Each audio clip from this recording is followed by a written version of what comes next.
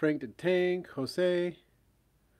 Oh, and Jose with the orange Bulgari in your hognose water dish. Yeah, um, make sure there's nothing that they, you know now, but make sure there's nothing that uh, they can touch, uh, and nothing they can reach the water dish from is something's up against there. Occasionally I'll put the water dish down in my garter snake enclosure and find a Armadillidium klugi in there. Same thing. So that happens. I see Wally's here. Excellent. Um, let's see.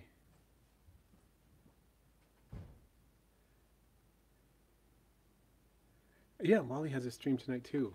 I wish I went. I have an appointment I have to keep tonight. Otherwise, I would totally be there. It'd be fun. Zero Cool, Moon Over Miami, Tip Top Taylor, Noah Wilson, Muffin Man. The oldest isopod colony I have? Guess that would be a toss-up between my Spanish Orange, my Dwarf Whites, and my Nagurus Cristalis. And I have had them since... When was that? 2013 maybe? Something like that. The Bug Hub, Holly C, Ian, and Sandy. Linda, Theropod Hunter, welcome. Ah, Happily Ever After, that's Judy. Oh, excellent. Excellent. You are... Judy's one of the people to whom I sent isopods today, so... Newt's Commander. Yeah, the sort of gill lung things that isopods have, they're sort of weird breathing structures. It's kind of funny that they can drown, and they can survive a lot longer than a lot of creatures when immersed, but they eventually don't make it. They get to the point where they don't make it. What species has been a pain to keep? Well, there are things about dwarf whites that I don't like. Mostly, they're easy to keep. They're hard to harvest without harvesting enclosure substrate along with them. Things like sheets of cardboard stacked up can help with that, but that's probably the species I find myself becoming most annoyed with, if that's what you mean. And Theropod Hunter, congratulations on your Porcelio scabbard lava. That's awesome. So this backdrop, I think I purchased it on Amazon. It's, Joshua was asking about that. Yeah, I have a couple of them. I have two of these. One for when I'm streaming in one part of the house, and one when I'm streaming in another part of the house, because it's really hard to move them. Do you have any remedies for keeping isopods out of reptile water dishes? Just basically keeping any kind of, like cork bark. In my case, it's usually cork bark that causes an issue if I put the water dish too close to it. So make sure the wall is high enough that isopods can't crawl over the substrate into the water dish, and make sure that there is no... make sure there's nothing kind of bumping up against it. That helps a ton for me. Eileen O'Donnell, welcome. And oh, I'm not sure how to say your name, Vom Rabanauj. I finally got duckies. That's awesome. So duckies, they need to be kept they can never dry out. Don't let them get dry. There are levels of dryness that are okay for some other isopods and are not okay for rubber duckies. They do like their limestone, and they like fish-based foods. So hopefully that helps.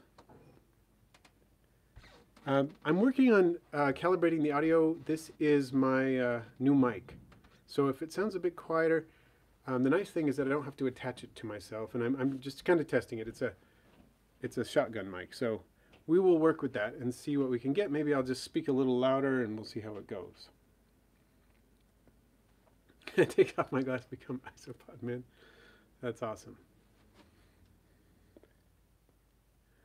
Getting the isopods out of the substrate? In a bioactive enclosure, it's tough. I mean, you just sift through it like normal, but you can also make sure that if you have the time to do it this way, if you put that substrate in another large bin or something like that, and just put like a mossy patch and a hide in one area and moisten only that area, they'll eventually gravitate to that area, and then you can kind of dig them out there. So that will help. Hello, Crystal. Welcome. And Noah and Wally, thank you. I'm glad the audio is working. I'm supposed to stay at least 2 feet away from the mic, which is why I have my glasses on so that I can read what I'm looking at on my phone as I'm answering Patreon questions and stuff like that. And Dimitris, hello, welcome, all the way from Greece, watching tonight. That's awesome. I mean, it's not tonight for you, like in the middle. Well, it's probably the middle of the night for you, something like that. So today, I have a lot of comments on Patreon that I'd like to address. And I saw Sandy was in the house here. A lot of these, well, some of these comments come from Sandy, which is great to have you in here and asking these questions. I've got items from Mitchell, from Sherry, from Sandy. Yeah, okay. So let's do that. Let's see who's here. A few more people came in. Got Backyard Bug Shorts and Leon. Hello. So, Mitchell's question was, if dairy cow, Porcelia laevis, and tropical orange, Porcelia laevis, are essentially the same species, and why are their behaviors so different? Oranges tend to burrow down while dairy cow is a surface dweller. Oranges tend to be shy while dairy cows are much less so.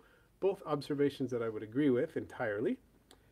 Dairy cows will gather on underside of wood, oranges don't. Well, I have seen mine do that to some extent, but they do seem a little less given to it than the dairy cows. Are they really the same species? You can't even crossbreed them. Well, great question. I have experimented with that. I know Wally's experimented with that, and absolutely no dice. We didn't get any crosses from that. So, yeah, it may very well be that they are different species, that are just, there's some cryptic species going on. There's a paper that I've been meaning to read that challenges basically isopod taxonomy, that we, what we think of as isopod taxonomy right now, it challenges it quite a bit. So we might find out some interesting things there. I tend to agree with you. They may not be the same species. I know that there has been postulation that the genetic changes that occurred when the morph of dairy cow was produced actually caused some pre-zygotic barriers by making it too difficult to copulate, so that mating never occurred properly. I'm not sure where that comes from or what sort of documentation there is behind that, if it's just postulation, but who knows. Some other people are thinking that maybe dairy cows actually appear as they do in the wild and they've been collected that way, so it'll be interesting to find out more about that. So Burgundy Cabbage, how are the night gold coming along? Well, I actually sold off basically all of my B grade ones, and I just have the higher grade ones. I need to go through that and now sort again so I can get some culls from there, and just keep the really high yellow ones, but some of them are looking pretty nice, I gotta say. It's been a long time. It's been years, but it is working. And even some of the culls, the B grade ones, look pretty nice. So, and I'm sure that genetically they're going to throw some interesting ones too, even the ones that don't look all that fancy. So, Lucky Stone, welcome. Frank the Tank, you have P. Sevilla Caramel in your collection. That's awesome. So yeah, that's kind of how it's going. So, Mitchell, great question. I'm going to need to post a video on my experiment with milkback and oranges really soon. I might even make that video today if I have time. We'll see. So Sherry had a question about the blue death feigning beetles. She said, how are your blue death feigning beetles doing? Well, some of you patrons and those of you who follow me on Instagram or Facebook or Twitter, I guess, will have seen that I had a new beetle emerge recently, just about a week ago. I don't remember the exact day, but I have it documented somewhere, but I don't remember off the top of my head. The pupa I recently made a video about eclosed really fast too. I think it was 2 weeks or maybe even a shorter time period than that. And again, I have the documentation somewhere. I just don't remember off the top of my head how long exactly it took. But I was fascinated to see that.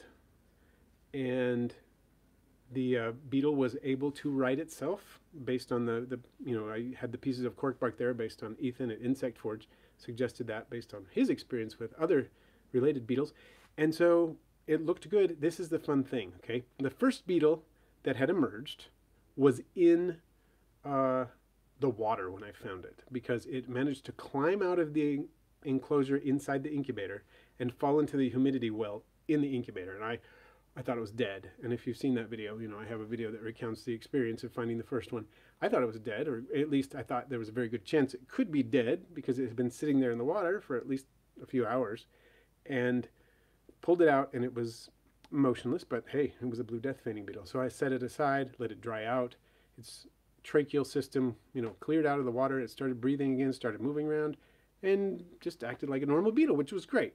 So the thing was, though, its color when I found it was like a black, essentially, like a matte black, because it had been in the water. And these beetles don't develop their blue color immediately, but it was a black color, and we didn't know if that was the color the beetles were when they first eclose as adults, or if something else was going on. But this second beetle was not black, was not blue, sort of a coppery color. So if you haven't seen it, you can check out my Facebook or my Instagram, my Twitter, or if you're a patron, you can check it out on Patreon, because that's the first place I posted it. I post fancy news like that earlier on Patreon typically than I do anywhere else. So it's kind of a coppery red, which is really cool and kind of fascinating. And apparently that's what color they are when they eclose, but a lot of times they don't pupate on the surface. So by the time they come out, I mean, not that very many have pupated in captivity at all, but by the time they come out of the ground, out of the substrate as adults, they're usually not this red color, I guess. So I'm not entirely sure if I'm the first person to ever see the sort of coppery red color or not, but there you go.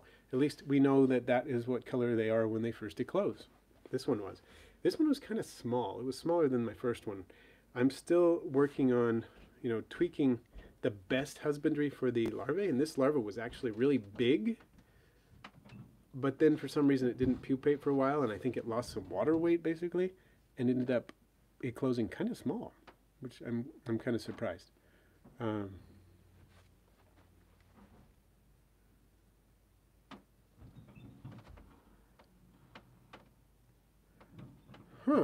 Muffin Man, that's interesting. So these subway mosquitoes actually speciated in the subway? That is crazy. And theropod hunters, some of them seem to be more shy like that and don't walk around, like the one that just eclosed. It eats. I gave it a cricket and it ate some of the cricket and stuff, but whenever I go in there, it freezes, and I rarely see it move. So we'll see how that shakes out. So Jose, does anyone know if it's possible to have a captive breed culture of giant isopods, like the Bathynomus giganteus species, the really big ones, the deep sea isopods?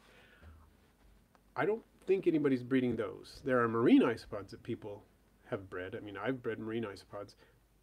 Some of the smaller ones, they're super easy to breed if you just get live rock and you have a marine aquarium and you keep the live rock, maintain that. You'll get isopods breeding in there. But I don't think anybody's done the big Bathynomus species. Ashley, orange and white labus. They aren't from dairy cows. A mix of Cali, white, orange, caramel, and milkbacks. See that? I think this is fascinating. We've talked a little bit about this. Ashley and I have on Facebook, I think it was, which is quite fascinating that this has happened. And the orange seemed to be from the same stock as the Cali mix, and that's the same as the caramel mix and so on. The milkback's probably different stock, but seems to be working for Ashley. She's got a really cool mix of different individuals there. How did the dwarf white thing shake out, Ashley? We were talking about. Is that working okay? Are you still working on that? And there's Oshazni. Hello and welcome.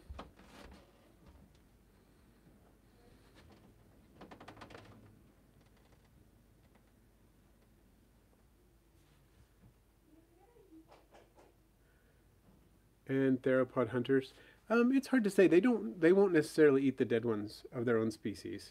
I have experience with leaving a dead one in there for long enough to test that, and they didn't eat it. so interesting. Maybe the other desert darkling beetles would. I don't know. So hopefully, Sherry, that gives you an idea. It was really cool to meet you the other day, Sherry, in person, which is kind of cool. I don't always get to do that with a subscriber or a patron. I mean, I have, but it's a cool thing when I do it. It's kind of rare. So that was cool. Brief though it was fun. And Sandy thinks the difference between dairy cows and the oranges is that they're sneaking caffeine. So, one thing I wanted to do, last week's stream was about magic potions, and I mentioned to you that I was able to find the person who discovered and started working with the line of magic potions, but I was also able to contact Kyle of Roach Crossing, who worked with Jay. Jay was the originator, the collector. He collected and started working with the magic potions. He got some of the stock to Kyle, who continued to work with the stock. And so I contacted Kyle to ask him about the name and ask him some other things. And this is basically what he said. I'm going to paraphrase a little bit here from his email that I have here on my phone. He said, magic potion, apparently not the same as the U.S. magic potion, are large, long-lived, slow-breeding, slow-growing, high yellow Dalmatians from Georgia stock.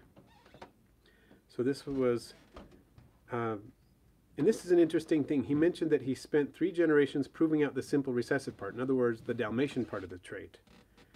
But he decided to breed them for high yellow as well. So only a few of the highest yellow pairs every generations. And that is why they have so much yellow in them, which is really cool, because they've been line bred for that. That's not just a simple recessive trait.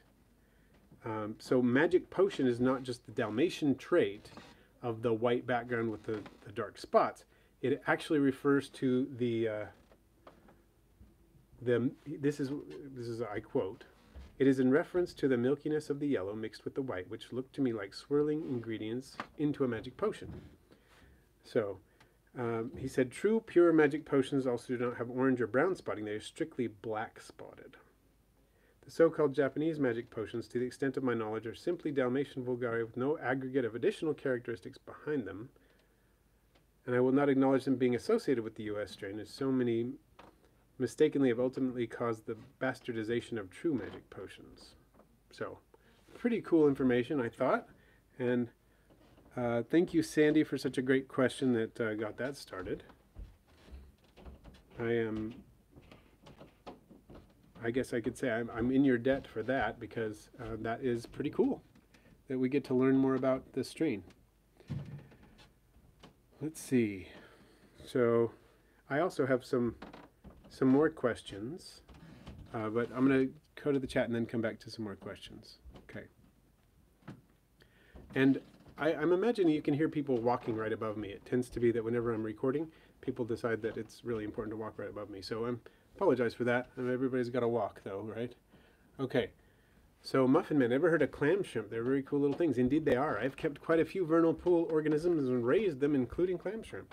I've raised triops, fairy shrimp, vernal pool daphnia, seed shrimp, clam shrimp, beaver tail shrimp, which are a kind of fairy shrimp, as well as red tail fairy shrimp, and a couple of other species of fairy shrimp.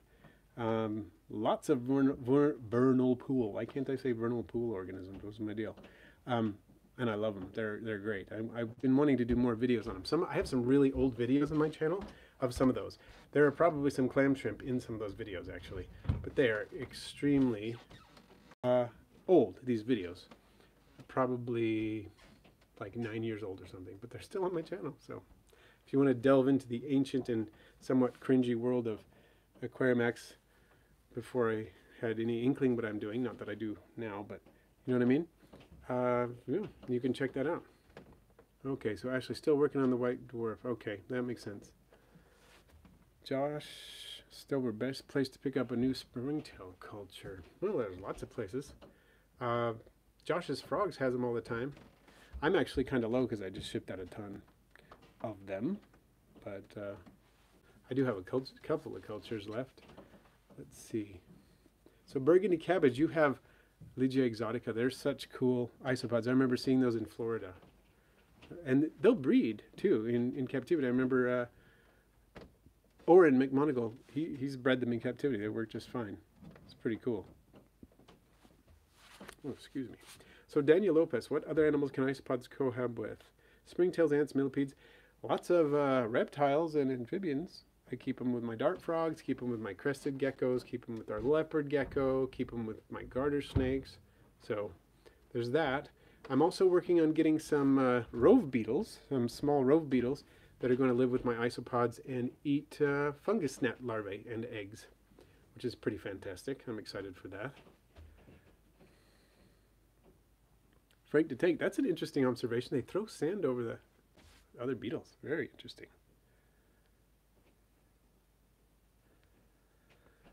Red, would you use flake soil as part of an isopod substrate? Yeah, absolutely.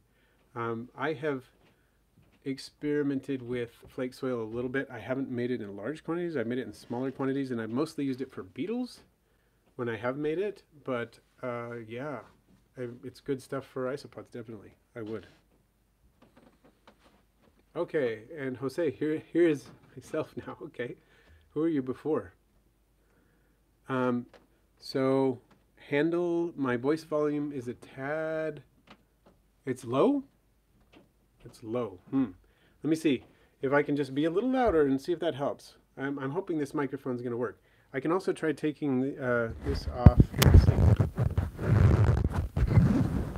Let me just play with it a little bit.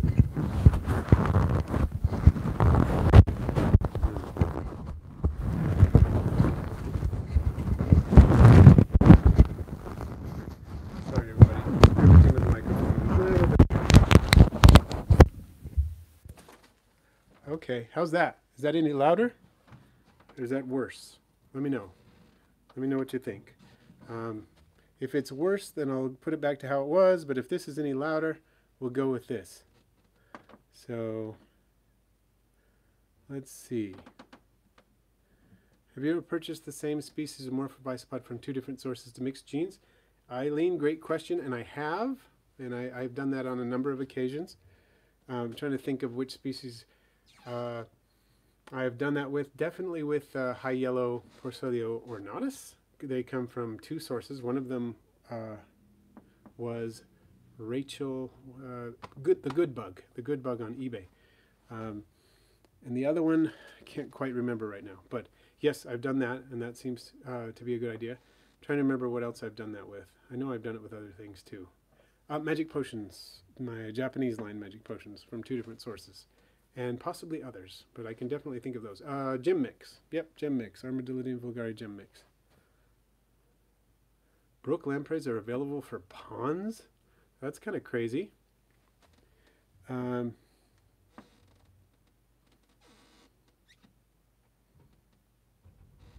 So the volume is not any better, huh? Okay, well, we're going to play with that, I guess.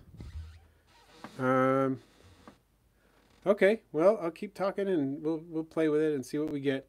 I tested it out beforehand and it didn't seem too bad, so maybe I'm messing something up. That's the danger of having a new microphone and testing it out for just a few minutes. Probably should have been more careful with that. But we'll see how this goes. I'll just try to speak more loudly. So, Echo, I've been keeping koi peacecaber both orange and normal long enough to have a cull bin. Notice most of the babies resulting from that bin are dappled with both orange and gray. Ah, that's cool. Okay, so it's a little better now. That's good. Burgundy Cabbage knows someone in San Antonio who's on their second or third run with Legia. After looking at his setup, he just gave them too much attention. A filter doesn't seem to be good. Interesting. So, Rafe Marshall, can isopods benefit from a bag of earthworm castings I was just given? Yes. Earthworm castings are a good substrate for them, a good substrate component for them. Sure. That is definitely something you can benefit from. Okay, I'm going to do a little test. Okay. Here, let's do this. How's this? How does this sound? This is my microphone detached. And this is my microphone attached right here, like this. So if you notice the difference between the two, let me know, whatever it happens to be. So, okay. Any good hardy isopods with lots of yellow thing? I would say that Armadillidium gestroi are pretty hardy, and they're lots of yellow, and they're gorgeous. They're big for an Armadillidium. I love them, absolutely. I had to split my culture recently into two because they were just going crazy. They take a long time to grow up. They don't breed until they get pretty big, but they get big, impressively so, and they stay bright their whole lives. They're like a little like Armadillidium granulatum, but Armadillidium granulatum is kind of like a faded version of Armadillidium gestroi. They're awesome. I love them. Okay. Okay, so it sounds like the sound's working a little better for a lot of you anyway.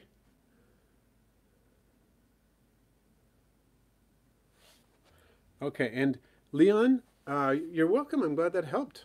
I'm glad that helped with your isopods. And depending on where you are, it's probably a Ligia species, or Ligia. Some people say Ligia, some people say Ligia species of isopod. Probably one of those. I have seen Ligia exotica in Florida, for example, but they don't just live in Florida. Super fast. I believe they are an introduced species, but they're sometimes called wharf roaches and things like that because they remind people of roaches. They're very aware of people, very fast. So that could be what they are, or they could be a related species. There's more than one species of Ligia out there.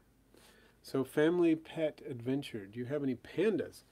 I don't. I don't have any pandas. They're pretty fascinating isopods. I just don't happen to have any of those. And mile-high tarantulas, thumbnail werneri. I've never heard of that. Is that a morph of werneri? I've heard of, or is that just a typo with like an autocorrect? Armadillidium werneri, are they hard to breed? I've heard they can be a little tricky, but yeah, I don't know. Okay. So sounds like the sound is a little bit better for most of you with it in, so we will go with that. And Cassie Sattler, will wild type isopods overrun a mixed colony such as Peacecaber Lotomix?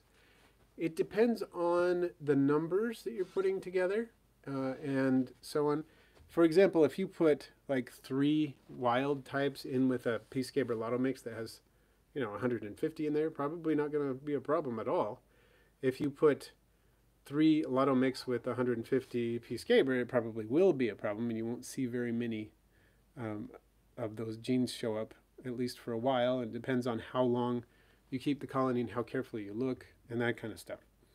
So hopefully that makes sense. I would say you will get, for at least that first generation, when they actually begin to cross, you'll get fewer colors the first time around. But depending on the size of both groups and so on, you'll eventually get some more back in there.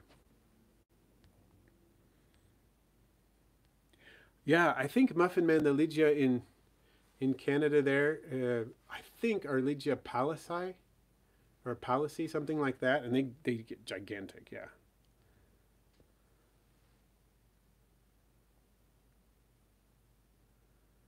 Yeah, I think you're right, Ashley, that blonde duckies probably don't qualify as hardy. I agree. And Leon, they're tough to keep, according to Oren McMonigal. He talks about them in his book. Tough to keep because they need really cool temperatures. So there's not just that. That's one of the things he mentioned, is they need really cool temperatures. So that's kind of tricky. I don't know that it's going to be really practical to keep those in captivity. Therapod Hunter. Oh, so you've had Werneri and you find him slightly easier than Klugai. That's interesting. That orange morph is great. Okay. So, okay, thank you, Ashley. That's good to know.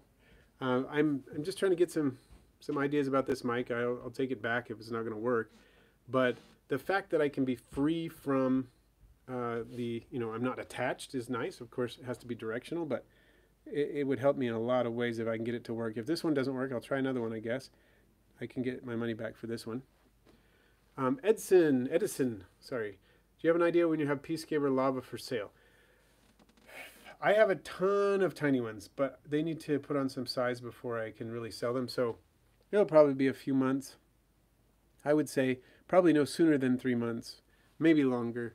There, like I said, loads of babies in there, but they're all tiny because I just, started keeping them. So, and I usually want to make sure my colony is really robust before I start selling them. So, it wouldn't hurt to check within 3 months and see what they're looking like. Probably no sooner. And that one plant guy, I'm happy you could make it to the stream too.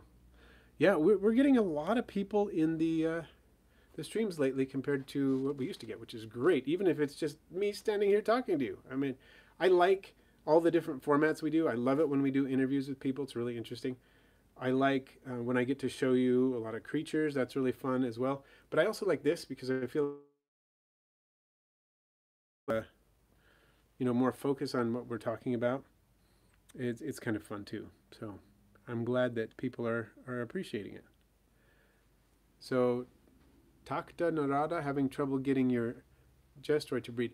They do take a long time. Mine probably took about that long to breed, seriously. I got them when they were tiny. I didn't have any adults.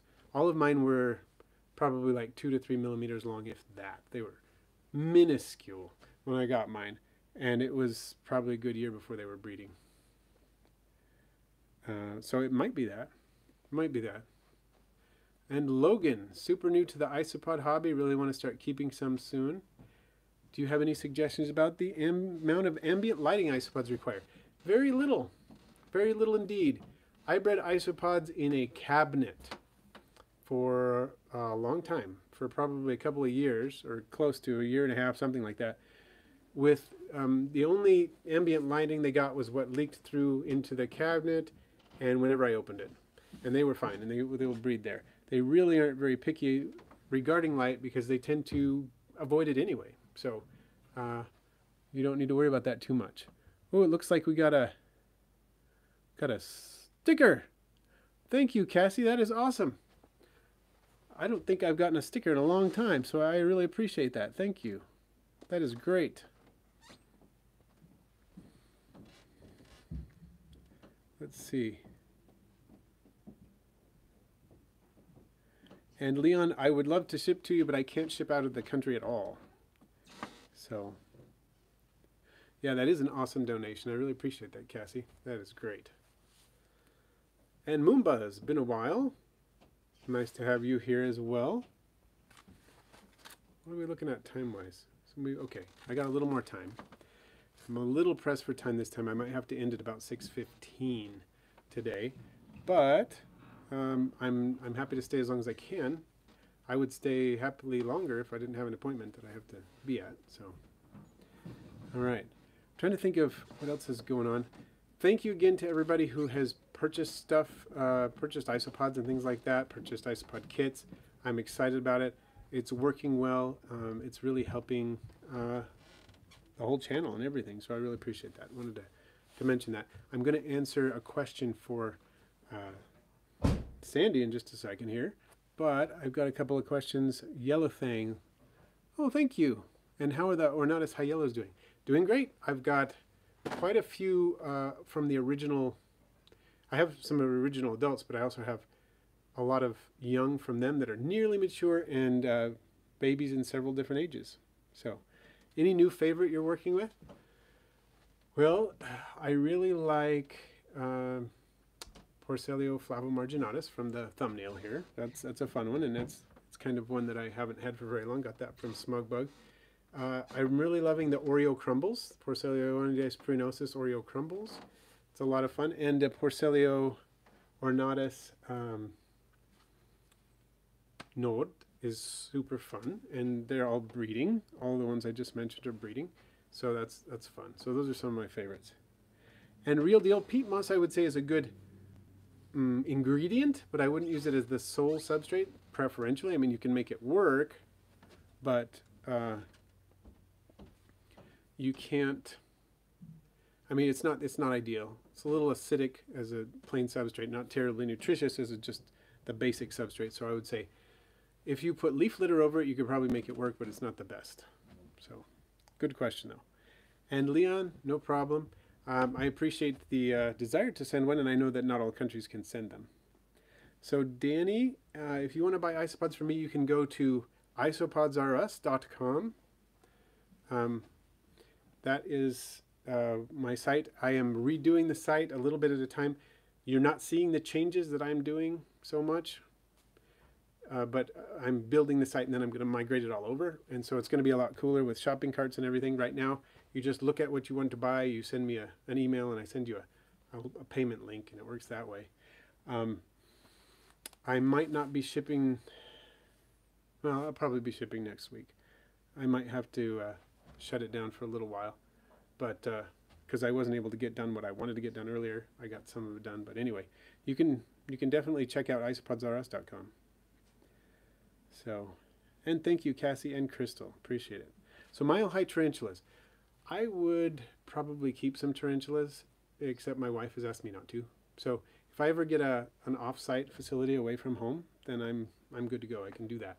But since all my critters essentially live here, and she very graciously, we had a discussion, and some of you have heard this, but she said, no tarantulas, no roaches, and nothing with medically significant venom in any category. And I said, "Ooh, that makes sense. I can deal with that. I can live with that, because then everything else is on the table." So that was our agreement, and I go with it. But if I do get an off-site facility sometime that's not home, then yeah, I'd pick up a couple tarantulas. I've been offered some, and would be interested in doing it. I just can't right now because I want my wife to be happy, and I want her to be happy with me, and that's why. So Heaven Angela, hello, welcome. And Theropod Hunter, oh, dairy cow's a good suggestion. And thank you. This one came from Isopod Source. Love this shirt. The rubber ducky shirt. I don't know how much you can see of it, but there's my rubber ducky shirt. I like to wear Isopod shirts. I probably have like 8 or 10 of them. I don't know. Something like that. And oh, so Sad Florence. My least favorite species of isopod is dwarf whites because they get into other cultures. They're tricky to harvest without harvesting substrate with them. And since I'm not supposed to ship them with substrate, I have to pick them out very meticulously by hand. I do use sheets of cardboard, and that helps. But they're still annoying to catch, and they get in everything if you're not careful. So I'm really careful. I don't have any dwarf whites in any of my cultures right now. But when I first started out in the hobby, I had them in there. And I enacted some pretty strict protocols for cross-contamination, avoiding cross-contamination. That helped a ton. But yeah, that is the species that is not my favorite. Even though they're really useful and people want to buy them and all those great things, they're not my favorite. Oh, that one plant guy. Wow. Ship out some powder orange to trade for Panda Kings. Pretty good deal. And thank you, Jose. I'm always glad to have you here. So, Logan, it depends on the species of isopod you're getting and stuff like that. And also what you do with them. You can limit their reproduction somewhat based on how much leaf litter they get and how much supplementary food they get, things like that. And some species, you know, dairy cows are going to populate really fast. Porcellonides pruinosus are going to populate really fast. Some of the Armadillidium are slower breeders, so those might be a better option for you. And thank you, Supreme Gecko, Wally, for posting the website up there. Frank the Tank, how are the snakes doing? They're doing great. They're eating like pigs. They got their appetite back after they were eating within about a week, but and Ruby, the female, her appetite was just back on within a week. And the males, maybe even shorter than me, maybe it was 5 days for her or something like that. The males took a little longer before they would eat pinkies. They would eat worms, but not pinkies at first, and then they would eat worm-scented pinkies. Now they're just eating pinkies. They don't have to be worm-scented. So yeah, they're doing absolutely fantastic, and I'm pretty sure that Ruby is pregnant and is gonna garters pretty soon in a couple months here. I'm really excited for that. I have never bred snakes before. This is gonna be a first for me. Bred other reptiles, but not snakes. So pretty excited about it. So Vince's Outdoor Adventures. I currently cannot ship any isopods to Florida. That is true. I'm waiting until I had to send them samples of the species that I'm selling. And Florida, anyway, has restrictions on which ones you can ship there at all, heavier than the normal U.S. restrictions. But yeah, I can't ship anything to Florida until I get a response on that. I've been waiting for months on that after I sent those samples in. So Logan, yeah, dairy cows. If you're worried about them reproducing really fast, well, they're going to do that. So that might not be the best species for you. Porcelia scaber reproduces somewhat more slowly, but really an armadillidium, one of the less prolific armadillidium, might be a better option for you. And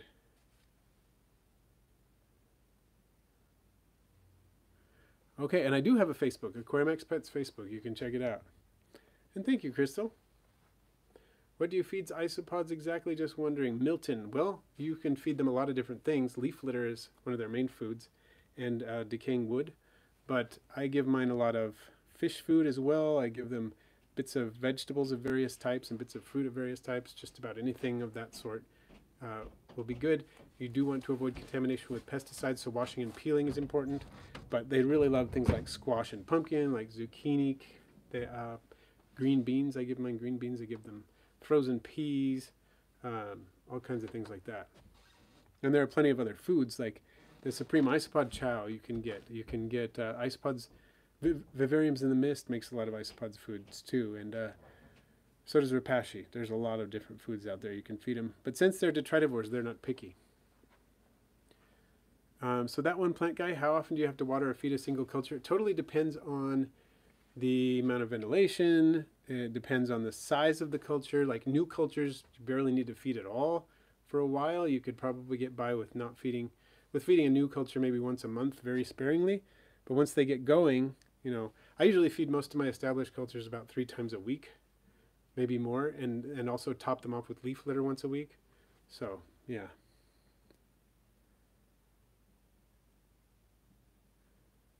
Algae wafers to isopods? I think I have done that. I'm not entirely sure. But yeah, that makes sense that they would like them. And, oh, all the best from Serbia. Excellent. I'm not sure how to say your name because you have some marks on the name, and I don't want to slaughter your pronunciation of your name, but who named Montenegro and Dubrovnik morphs? I'm not sure. Good question. Oh, wow, we're up to 75 people. That's awesome. So Snake Boy, you're wondering if the tiny millipedes would be a good cleanup crew for a green iguana. I haven't worked with isopods as a cleanup crew, partly because most of them produce some kind of nasty chemical defense, and that might be a problem. I don't know that an adult green iguana would bother them so much, these tiny millipedes, but that's why I haven't, so I'm not sure I could tell you why. So Sherry, I do have some Hoffmannsegei. I have two morphs actually, or two localities I should say.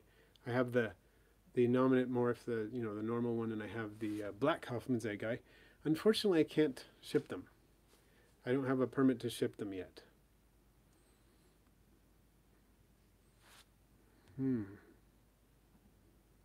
Ah, MCG Tom. Yeah, they do love the bee pollen. I've been giving them the bee pollen, and they seem to love it. Okay, well, E-Dog. Oniscus acellus, you could use them as a cleanup crew. They're not great feeders because they're spiky. At least it depends on what you're feeding them to. But like red-eyed tree frogs, for example, tend to spit them out because they're kind of spiky. Their skirts are a little spiky, so that might be a problem. I would say it is a good idea to breed them separately from other things for a generation or two before you use them as a cleanup crew, like a couple generations. So I'm going to answer Sandy's question about mourning geckos to make sure I have time to do that. And then try to get to a few more questions in the chat. So Sandy says, I have 5 Hawaiian mourning geckos. Their children are 6 months old and younger. They're living in separate quarters, mom and kids. When and how can I introduce them to live together in peace and harmony, if ever? The moms are aggressive. Once I missed getting out a couple eggs, they hatched and mom chased them. One dropped its tail. Thanks so much. That is a good point, that the females will, the adults, most of them, almost all of them are females.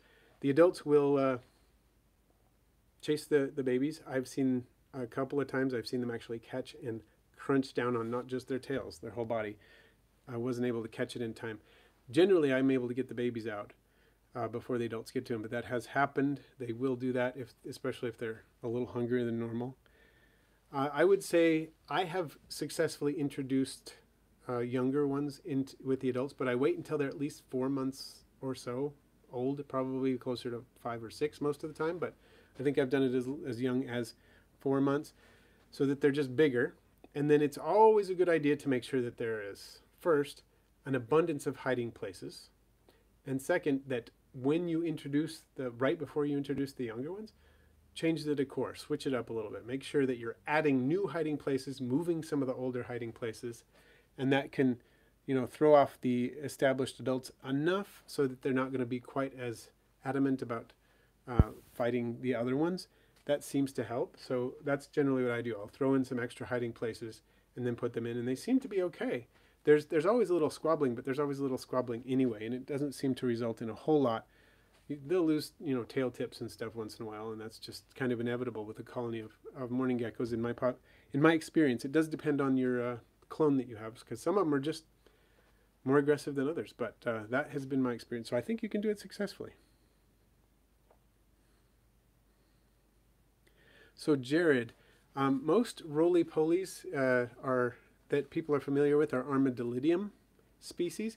They breed more slowly than the sow bugs typically, and less frequently. So that's probably all it is. But there's one thing I would mention, and that is take a look at your ventilation. Armadillidium generally require more ventilation than the sow bugs do. So if that is something that if you don't have enough ventilation in there, that might be interfering as well. So those are my tips there. So Brandon, heard back from the Isopod phasmid permit, and they asked all sorts of weird stuff for an unrequited contract like floor plan. Huh, interesting. Yeah, I'm actually I just got a response for a permit I was requesting, and I have to look into some weird stuff like that too. It's just basically, if there's something that they don't consider a threat, they're not going to ask you for that. But if there's something that they consider a potential risk, they want to make sure that it's contained very well, they will ask that kind of stuff. So that's probably why, because you're working on phasmids and or exotic isopods from out of the country that aren't established here already. So Tip Top Taylor, I would say that my understanding is that there is a difference between Orange Vigor and A. vulgari tangerines, and it has to do with the color at different ages. I can't remember the exact difference, but I think that the tangerines mature out at orange, and when they're younger, they're a paler color or something like that. I don't want to say exactly because I could be wrong, but it's something like that. And Alice.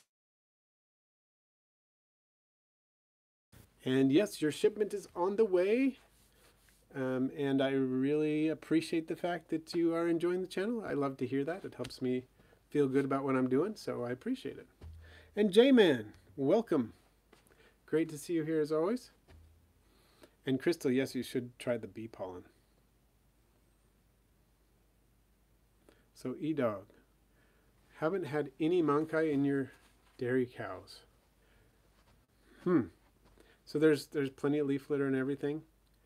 I would be interested in just seeing your setup. Like 1-minute video clip of your setup and just walk me through it. That would be interesting. How long did it take for your Japanese magic potions to breed? October is when I got them, I'm pretty sure. I think it was, I want to say early October, and I just noticed tiny, tiny little Mankai in there just a little while ago. So what is that? Like 5 or 6 months, something like that. So millipedes and isopods in the same enclosure. I don't do it. Some people do. The reason why I don't is because when a millipede molts, sometimes it gets little cracks in its exoskeleton, and if left to its own devices, those will often heal in subsequent molts. If an isopod colony, a robust isopod colony, is existing in that culture along with that millipede, and those cracks exist, it's very likely the millipedes will go after that. The isopods will go after the millipede. Plenty of people do it successfully. Can't say that it never works, but that's why I don't do it. Okay, so Jared, that's good that you have lots of ventilation then. It may just be kind of the age thing and the slow reproduction. Armadillidium vulgare, at least, and there are different species that breed in different ways, but that species tends to reproduce fairly infrequently and produce a large number of Mankai.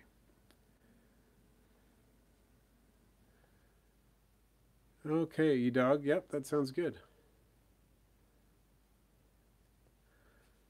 So, Braden, any tips for moving with pods, frogs, and geckos? Leaving the city, headed to a rural Montana, so about a 12-hour drive. Okay, well, depending on the temperature when you're doing it, so time of year and whatnot, it's going to be really important to make sure that temperature regulation is going to be a huge factor. You may want to consider if the temperatures are going to be, you're going to be in a car or a vehicle, and if you're going to experience temperature fluctuations, I would use coolers, like the big coolers you can get for food, and put them in there, and not necessarily, don't put ice in there, obviously, but use coolers to help mitigate temperature changes. Also make sure that with a 12-hour drive, you're going to make sure that there's going to be shade protection for them and climate control in the car. Obviously, if you wouldn't be comfortable in the car, then don't leave anything in the car like that for long enough to cause a problem. Park in the shade, that sort of thing. And this is kind of obvious, but moving them with coolers is something I have done when I am traveling with creatures like that, and it seems to help a lot, even in hot summer days. If I'm traveling with a cooler and I basically think if I'm uncomfortable in the car, the cooler shouldn't be in the car either, that has served me well. And Rebelicious, yeah, you give the isopods some of that pollen. They seem to like it. And Avery, I think you're right. I think eventually one species will outcompete the other. It might be a long time, but I think it's going to happen. And Bren Stack, isopods and tarantula or scorpion setup. I would say it depends. Since I don't have any tarantulas, I can't really advise you there. I do have some dwarf isopods in with my scorpion, and it doesn't seem to be a problem. Okay, Jared's got orange, tangerine, officinalis, and parake. Oh, some of those are the parake. Those are really fancy breeders. And, I mean, they're prolific. Eileen, oh, you're welcome. Thanks for joining us. It's always a pleasure to have you in the stream. And I'll see you next time. Oh, and Supreme Gecko, that's a good idea, because a lot of the pet stores will get things shipped in styrofoam coolers. And so you can just ask them, can I have the ones that your fish were shipped in and whatever, and reuse those. That's a good suggestion, Wally. Thank you. Cool. I am double checking to make sure I didn't miss anything in Patreon. I think we got everything, all the questions. Someone just asked about Flavomarginatus, though, and I think I missed it. Are Flavomarginatus used? I mean, worth it. I think so. Excuse me. They're not a big isopod, but they are unique.